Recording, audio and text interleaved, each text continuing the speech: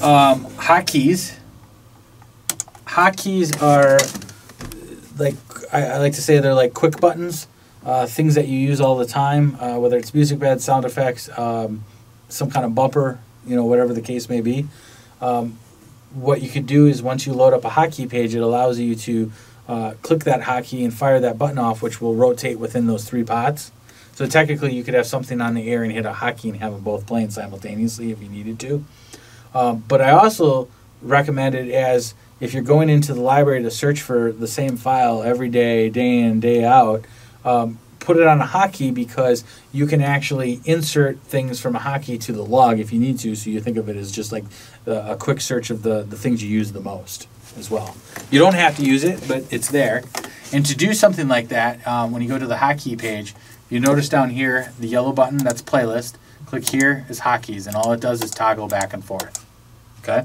So if you happen to come in here and hotkeys is up and it's like, oh, how do I bring the playlist out? It's just hitting the yellow button there, and then that brings the playlist out or playlist back. Now the hotkeys, when you assign them, are they universal or are they dependent upon user profile? It's just dependent on the profile is the same. So when you go here, go to index, everybody can create their own page. Okay. So you're just going in there and just finding your own page. Okay. So as you can see, I have 2 tests. Let me get rid of these. These are just test pages. All right. So when you go to index, you see there's only 1 page in here. I hit edit and turn edit on. You get a new page icon. If I click new page, I'll call this test 3.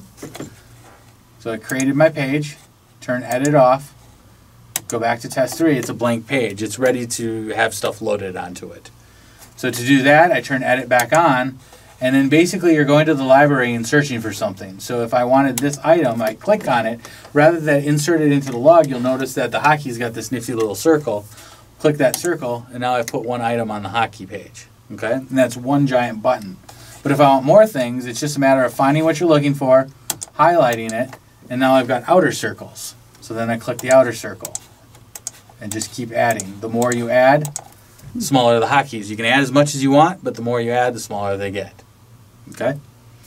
Now, this is where I talk about it being your quick button. So when I turn edit off, that page is set and ready to go.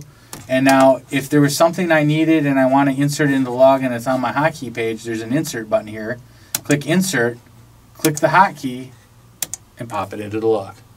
So I'm taking it by highlighting it, or clicking on it, and inserting it into the log.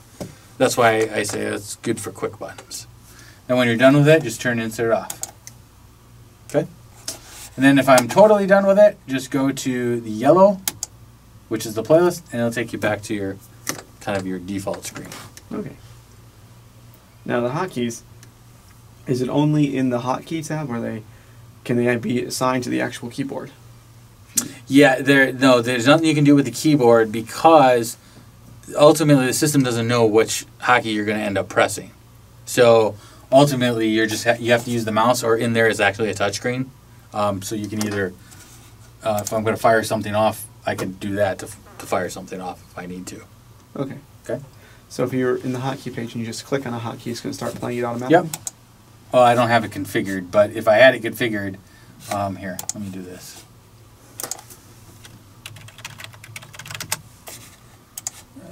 System settings. No, that's not what I want.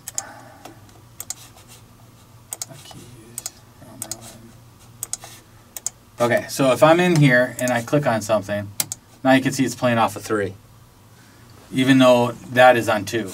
Cool.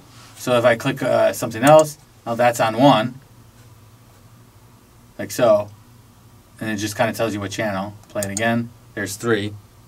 I can see it in the output in the next. Yep, and that one keeps changing. So now it's a little off because output of 2, but it says next 1. Mm-hmm. So it's actually going 2 to 1. Because when you use hotkeys, that's fine, but everything's rotating through that 1, 2, 3. But it's also switching based off of what you're playing or doing with the hotkeys. But then if I didn't want to do it that way, I can just hit insert, pop it into the log. Okay. Turn insert off.